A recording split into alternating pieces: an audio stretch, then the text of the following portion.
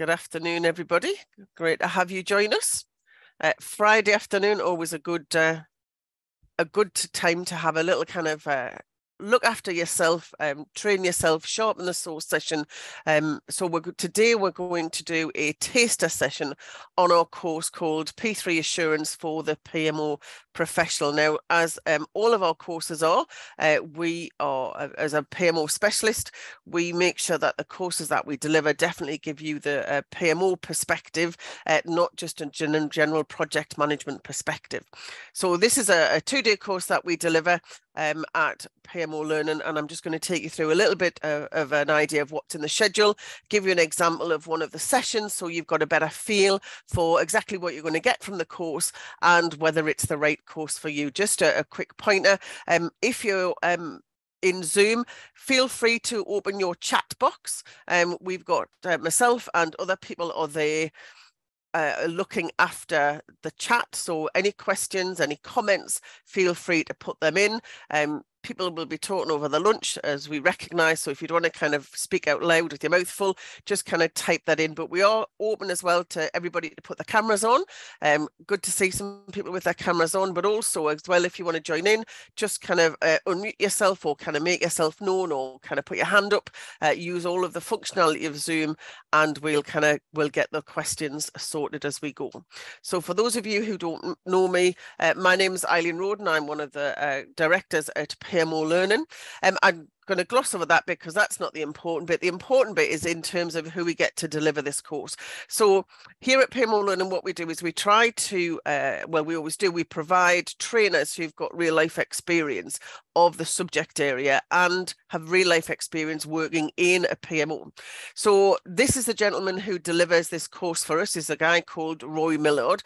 He's been lead risk person at both Crossrail and Transport for London. He's led the APM SIG for risk for assurance for 12 years, so well experienced in developing, tailoring, designing assurance activities for lots of different size organizations, huge big projects as well. So it was very clear that he can tailor it, but also have some real life conversations. You know, we're all used to going on some training courses where we get kind of fed theory and it all sounds really great, but we kind of look at our own organizations and think, you know, I'm not sure any of that would work in practice as to where I am. Well, Roy's had real experience of tailoring, well, writing some of that best practice, but also tailoring it to the size of project, the type of organization, the industry sector that we work in. So he's there, actually delivers the course, and all I'm here doing is giving you kind of the two-day taster.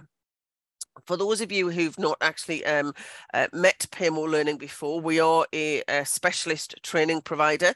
We only deliver courses that are relevant to PMO people, and that's definitely our target audience.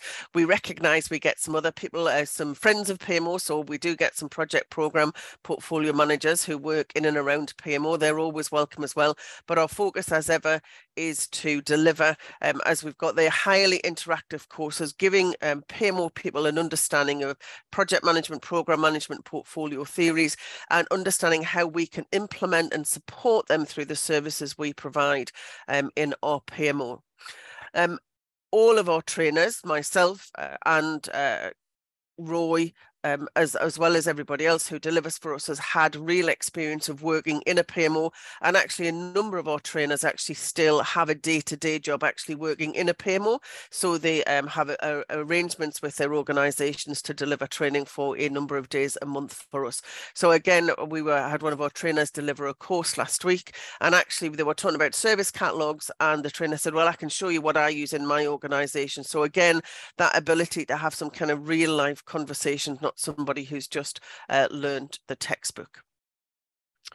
So today's session, which is probably going to be about 45 minutes or so, is to give you an understanding about the P3 Assurance course, but also in terms of understanding how we deliver this in a virtual environment. Now, I know I've said this and I do it on every course, but I still think it's important because not everybody has really had some necessarily a good experience or any experience of actually training in a virtual classroom. And there is a real difference between a virtual classroom and something like kind of e-learning or kind of what we call online learning, where you sit and watch a video on YouTube. Often we've had a couple of people kind of turn up at an event, think it's going to be a webinar, yes, where essentially it's a bit like a lecture where they sit and listen. So it's almost a kind of a passive activity. They sit in the background and kind of listen to bits, perhaps take a few notes if they want to, but not at all really interactive. They may get the opportunity, like we do today, to kind of ask questions and even a level of interaction. However, when we're talking about a virtual classroom, we're talking about something quite different. We're talking about as if you're in a real classroom. So if you're in a real classroom, you're sitting around a desk together, you've got workbooks that you work through, you've got some slides that you go through. There's ongoing conversation with the trainer all the way through the course. You have little conversations in groups of 2 or 3. You do exercises either in a group or you kind of go and play on some flip charts. And when we deliver virtual training, that's exactly what we're trying to do. We're trying to replicate as much as possible what we do in that virtual classroom. And people who kind of do it for the first time are always kind of quite surprised how effective that is, but also in terms of how connected they feel to the trainer and to the other delegates on the course. So that's what we're trying to establish. But we do have some kind of house rules that we use as well to ensure that kind of people get the best out of that and contribute to that virtual classroom environment that we're looking for. So we do ask for people to put their camera on when we're doing a training course, in the same way as you would around the classroom. You kind of be physically there in the space with them. We recognise everybody does, and very occasionally my dogs go a bit mad or the front doorbell rings and all of that kind of things. We recognise people are at home, but on the whole, we like people to keep their cameras on, just because we as humans make better connections with people.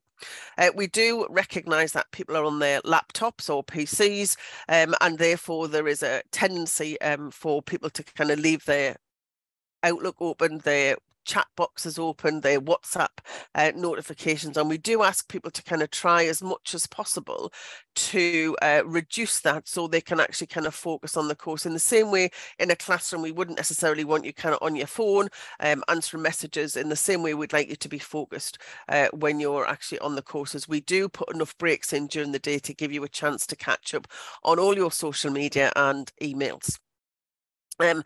It is very much a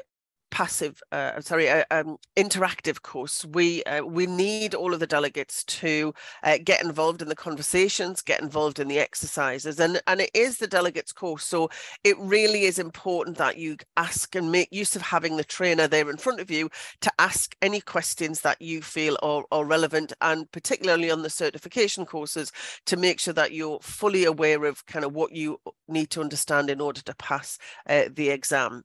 We do recognise that there are occasionally some kind of technical delays, just because that's the way Zoom works. It prefers it if only one person is speaking at a time. So we do use some of the technology around reactions, etc. I also kind of raising your hand to the screen is also a good chance of getting your trainer's attention, but again, using chat. We ask people to kind of, if you've got kind of a pneumatic drill going outside your door, or the kind of the dog barking, to mute yourself, but otherwise we let people kind of manage their own mute buttons so they can kind of join in and step back. And it's really interesting as a trainer, if everybody mutes all the time, you've got deathly silence. And actually in a classroom, you never have deathly silence. You know, you have people kind of cups on the saucers and getting a bit slurping their bit tea. So actually, I personally quite like it when everybody's kind of unmuted and we get a bit more of that kind of natural noise in the meeting. It's not kind of distracting to the delivery. And then finally, just kind of recognize again, we all kind of slightly more cocoon because we're typically sitting at our own place on our own, and it's just to remember that the other delegates are there, and making sure we give them the opportunity and ask them to contribute as we go through the course. So we do have some house rules that we ask the delegates to take care of and contribute to as we go through. Technology-wise, and this 99% of the time doesn't cause any issues.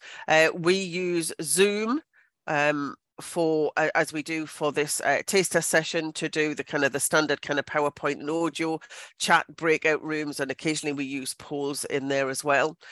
Separate to that, we use Mentimeter, Miro, and Trello. None of these technologies incur any cost to the delegate.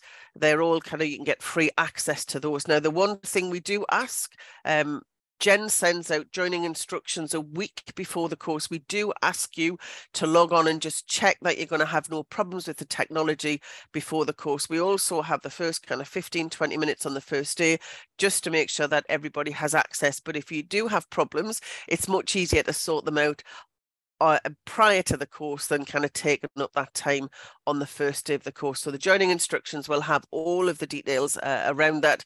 And before you purchase a course, if you're worried about any of those technologies, if you get in touch with Jen on course administrator at course.admin at pmolearning.co.uk, she'll take you through all of that before that you kind of sign up for the course if you want to. Thanks, Jen, for putting that in the chat there. So her email there is if you want to get in touch about that. But more importantly, let's have a look at the kind of the course structure and content.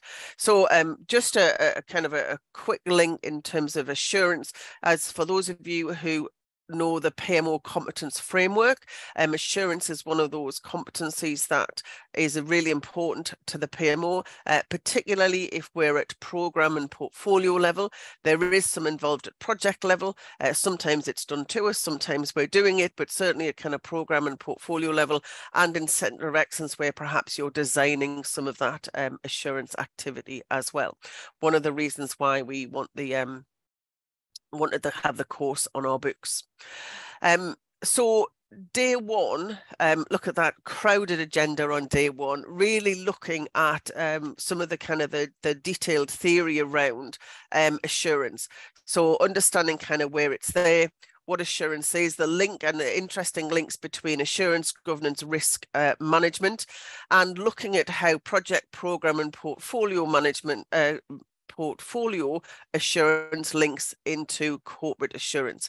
We'll introduce the 3 lanes model, so it was previously called the 3 lanes of defense, now called the 3 lanes model, and then we kind of start looking at and starting to drill down into the PMO context and who does the auditing and the assurance. This concept of integrated assurance and how that kind of links together, again, project, program, portfolio, maintaining a level of objectivity, looking at what an assurance framework might be and what is there in best practice. When we move on to day 2, really we're starting to get into the kind of the bones of how that's actually applied. So we start looking at the different types of reviews and audits that are taking place, what they look like, the comparison between a review and an audit. And then we look at, and we have some really good exercises that Roy will take us through for you to understand how to put a review together, how to kind of deliver the assurance, some tools and techniques to use, recognizing some human factors, so definitely kind of the behavioral side of the people who are asking for the reviews, people who are undertaking the reviews, and as importantly, perhaps some of the responses in terms of when we're undertaking those reviews.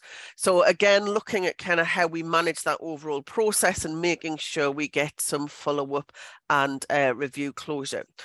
Some real kind of practical considerations, and this is where Roy's experience really kind of comes into his own in terms of kind of telling you about kind of the realities of delivering some of that. So what's not necessarily being kind of picked up during the course, some additional kind of things that he will help you look out for, and again, answer any specific questions around your organizations about things that you can kind of take into consideration. And then some kind of 7 secrets of successful project reviews. We keep you there right to the very end to get a hold of kind of Roy's kind of golden 7 secrets. Now, for all of our courses, and I'll reiterate this again, you can turn up and kind of do those 2 days. You've got enough there to kind of get some real kind of practical lessons in terms of what that means. Take it back into your organisation and make a difference. However, what we always offer is a 3rd day where Roy can kind of come into the organisation either or work with you on a coaching piece, or actually kind of work with your team.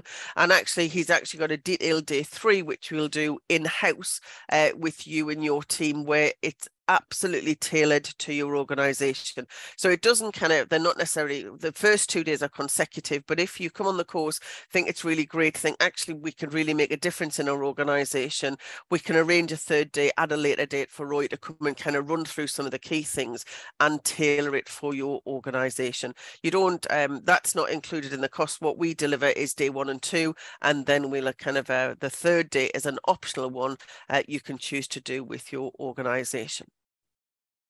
So that's a kind of a high level overview of the course. I thought what I would just do today was just to kind of pick up on one element of this, which is kind of always a challenge in terms of maintaining a level of objectivity around the course. Now, one of the things that's included in the materials is this integrated assurance book, which is available. It's an APM publication that was led by the development, which was developed by Roy. We include that as one of the kind of the texts. We add additional things in, but there's some interesting bits in there that we use on the course. So the session I'm going to go through is, as I said, day 1, session 4, so getting towards the end of the day. 3 real challenges with kind of putting together assurance and reviews for our organization. These are the ones that we kind of see very often. One is that in organizations, there are lots of different people who are interested in doing reviews and audits. So, you know, as well as kind of corporate audit, perhaps you've got a review by the IT department because they want to make sure that whatever systems that you're implementing is going to be kind of fit with the IT strategy. You've obviously got the kind of financial audit to make sure that the spending is going all in the correct way. If it's an engineering project as well, there may be other people who are involved in terms of making sure that the solution is right. You've got kind of standard project and program management audit to make sure that actually we've got we're doing things in the right way that's kind of going to give us our best chance of having a positive outcome. So this kind of trying to understand kind of who does what audit where, recognizing that an audit, even though it might be done by people external to the project or program, it's actually going to take time by the people who are in the project and program. And if we've got too much time taken away, it really struggles to kind of find time to actually do the real work. And actually, there's a real challenge for the credibility of the people who are doing the actual kind of assurance themselves. And I know, having been audited by one of the big 5 on a number of projects that I've been working on, they sometimes send in fresh-faced graduates who you kind of think, well, actually, are on a tick box exercise just to kind of say they've kind of done something. And so what we're trying to do here is we're trying to help our organizations that we work in pull together what we call integrated assurance, an overall picture of how this particular project sits within a program, sits within a portfolio, aligns with the corporate governance. And again, this is why we can, as I said, we kind of use as a reference book this integrated assurance guide from the APM. They've got 4 key areas within that. Really kind of driving us to this kind of contribution of assurance this coordination, not contribution, the coordination of assurance activities to make sure that it's fit for purpose. One of the areas that I'm just going to kind of pull off and have a quick conversation around today, and quite happy if you kind of want to ask any questions, is just the 5 principles that underpin integrated assurance, that as a PMO individual, it's really important that we recognize and understand how that fits with the assurance activities that we are planning for our organization. So the first principle that we look at is all about independence and making sure that the people who are undertaking that assurance activity don't have any skin in the game. It's always a really interesting one in terms of how can the PMO actually kind of do a assurance or do a review of a project or program where they are the PMO manager for that particular project or program. And again, this is where we start thinking, well, actually understanding our PMO structure in terms of where does the assurance come from, because we can't expect people in the individual project or program offices to do all of the review. We do need a kind of a level outside of that in order to do them. So we talk about using kind of the Centre of Excellence and perhaps roles of the portfolio office on those projects and programs.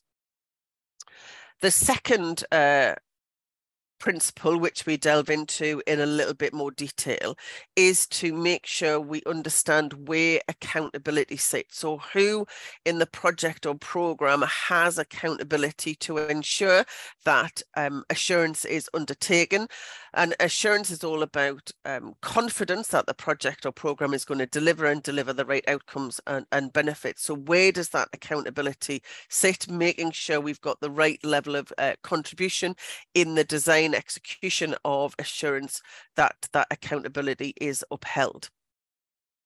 I think the other thing, the other side of accountability is making sure that that people are held accountable. So it's all well and good saying, so the sponsor is accountable for ensuring the project delivers, but actually who holds that sponsor accountable. So making sure that kind of, if anything comes out of that, it goes back as well to the sponsor or the accountable person.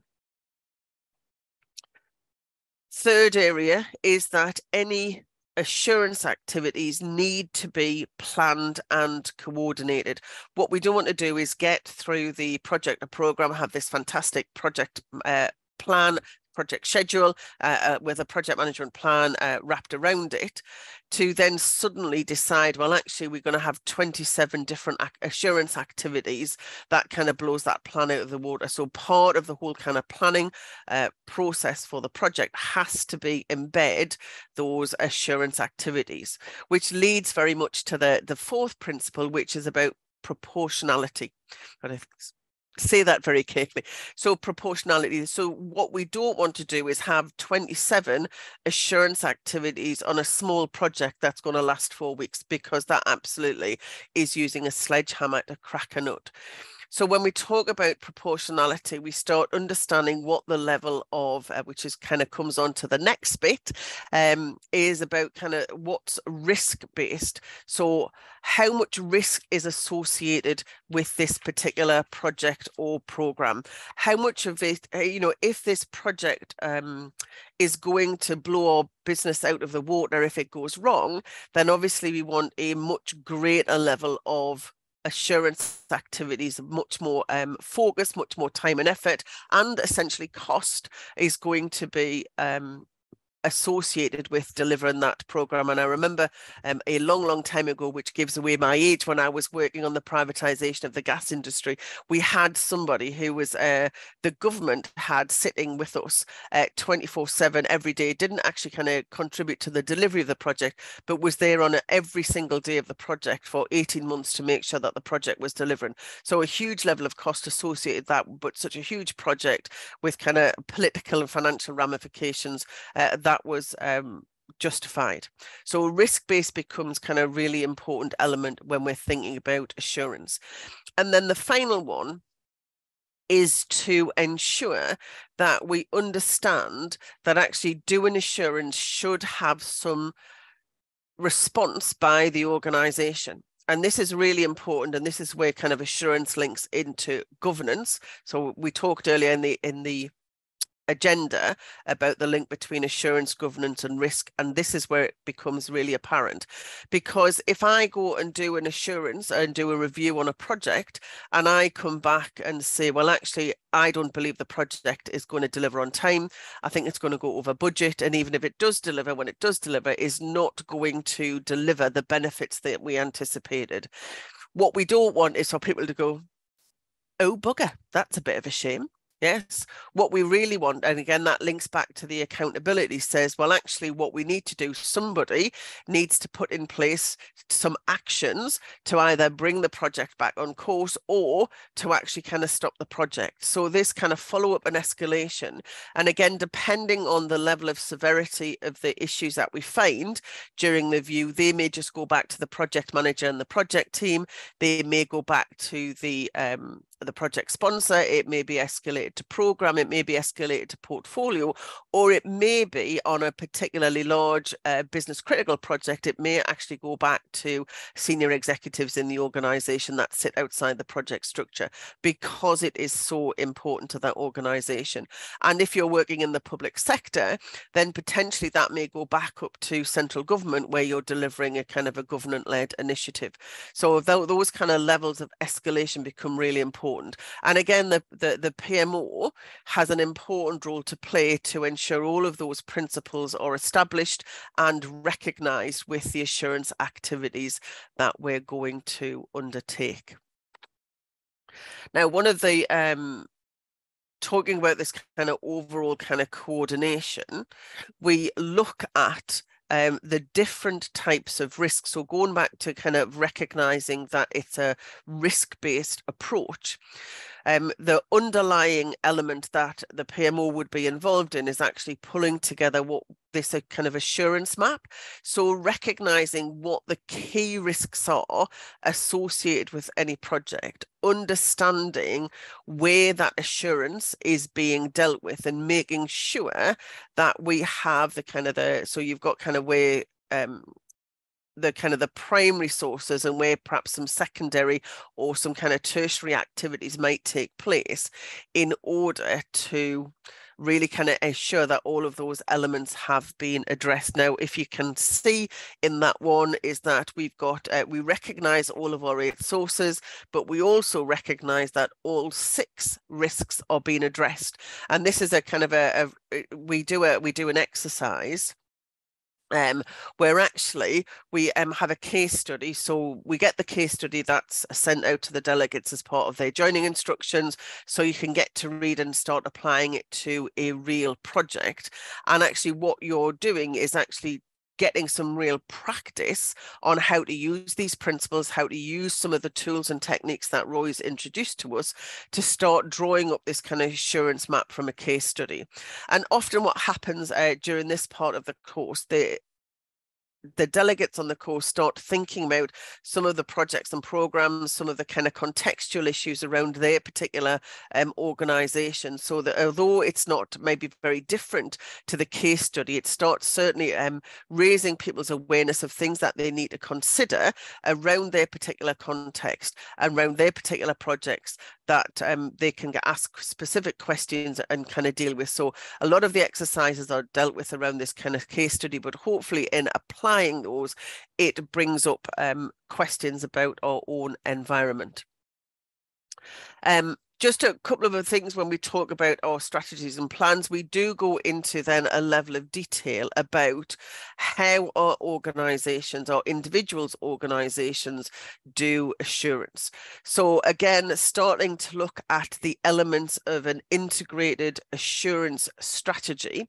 So as at an organization level, typically at kind of portfolio level, in terms of what are we trying to achieve with assurance in our organization. So what does that look like in terms of the purpose and scope? Is it going to be for all of the big projects? Is it just going to be for the strategic projects? Or, you know, kind of what level of detail are we going to go down to? How that's going to be applied? Where the kind of formal approval process is for the assurance that's going to be undertaken, and importantly, where those responsibilities and accountabilities are. And again, a lot of the things that you know, when we think about kind of individual kind of projects and programs, they have their own individual elements, but a key role of the PMO, and we covered off in the PMO competency framework under these enabling competencies, is saying, well, actually, as an organization, we need to have a kind of a corporate approach in terms of how this is going to be done. And then the PMO can then take that and apply it to each project or program that is involved in our organization. So again, the reporting and communications, which links up to the escalation routes and overall kind of resourcing. Now, again, keeping a level of objectivity ensures that, may require that we actually have some people who are external to the organisation who come in and actually get involved in some of those assurance activities. So again, depending on our structure of our PMO, whether we've got one office or multiple offices, the level of objectivity required for some of that may require external reviews. Anybody use external assurance services who are on the call?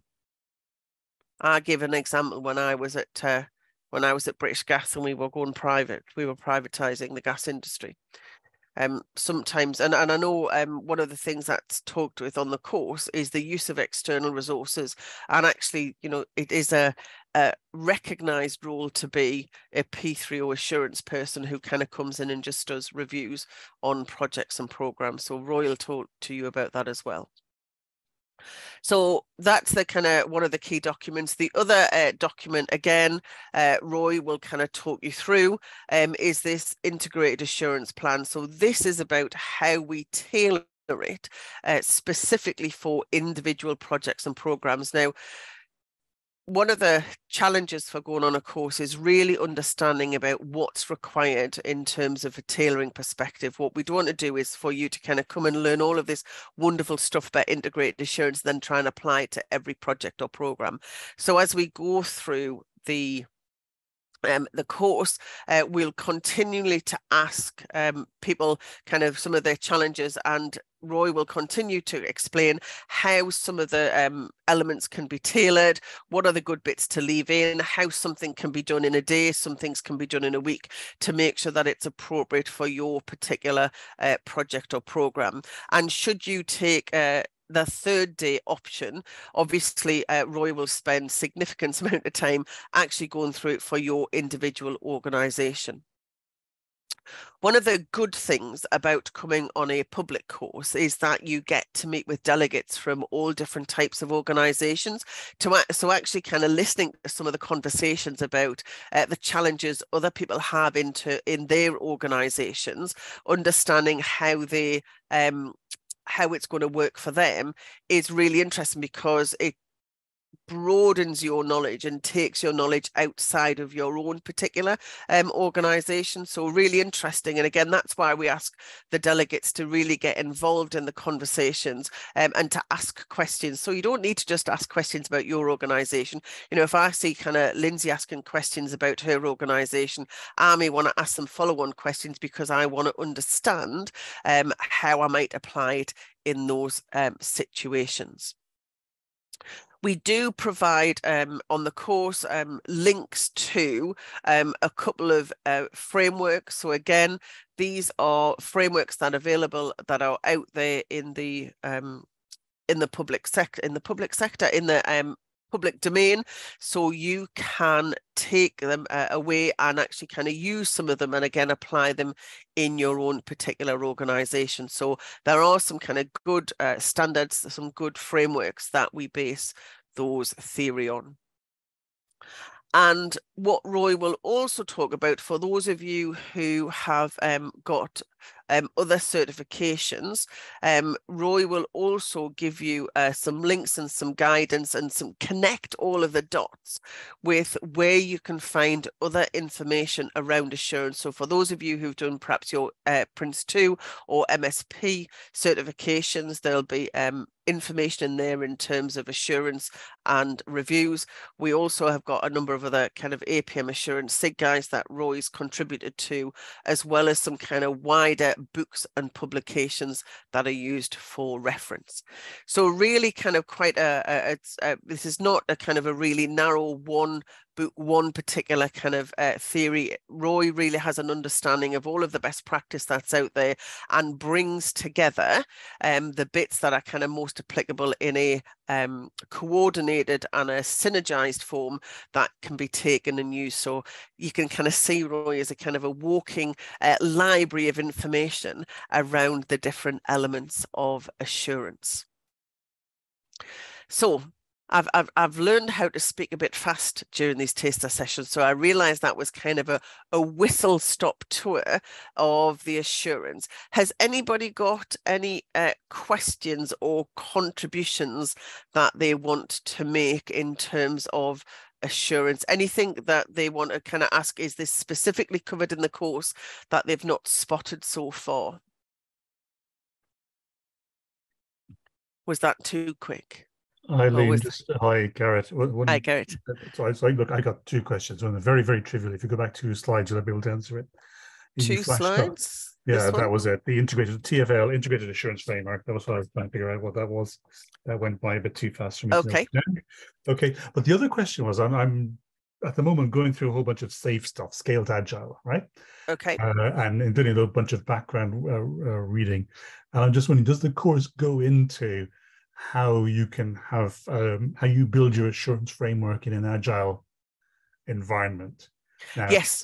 yeah, He does cover that off. And we had he's actually kind of just doing a small review, and he's going to broaden that out, because we recognize that PMOs now have bimodal, is that the phrase, where you've actually got kind of the old kind of waterfall and you've got agile delivery. So he's looking at kind of how we build that up, and because it's linked up to kind of corporate assurance as well. So where you've got delivery happening in kind of the business as usual offices, it kind of integrates that all together. So your integrated assurance frameworks covers off the link to corporate, agile and waterfall delivery. lovely. And I was on a BCS call yesterday, just because I've got nothing better to do, looking at MOR, the version 4 reserve. And I was interested and encouraged to see that where management of risk used to talk about strategic, program, project, and operational, where it's 4 levels. It's gone to 6 now, which I think is great. It looks at strategic, portfolio, program, project, product, and operational. Yeah. Yes. And so looking at this, and the same thing, that assurance framework, the corporate bit will look after strategic, right? The assurance framework, you explicitly talked about portfolio, program, project. Yes. Operational assurance probably falls outside of the realm of what we expect the PMO to get into. Yes. And I'm just wondering, and therefore I'm just wondering about product and whether that's caught up in agile because of the product base of agile as well, or whether there's a thing, because I kind of feel in my gut there should be a thing the PMO can do around product assurance, where you have a sort of like a no projects product-based life cycle going on in an organization. I don't think that he covers particularly product, but I will certainly ask Roy the question, and I shall make sure that he's keyed up to answer questions around product before he next runs the course. Yeah, it's just quite interesting that MOR has gone that way, and so I could imagine the whole best practice. It's whether stuff, it all kind of catches up with them. So exactly, let me just I will check with Roy before he delivers the course, so he'll be able to answer that. Yeah. I've got no doubt it's well within his remit. Yeah, it's all applied common sense, right? It's just somebody's as is all project management, but having it kind of structured so you can what's the word? Take it all in is really kind of helpful. Any other questions? No. So the next assurance course, Roy will be delivering on the 15th and 16th of March. So there's still plenty of time to sign up for that. If you've interested in some of our other courses, these are our up and coming public courses. So we've got Essentials for Managers and for Analysts coming up. We've also got a P3O Foundation. And talking about Agile, we've got our very popular Lean Agile PMO course also running on the 8th and 9th of March.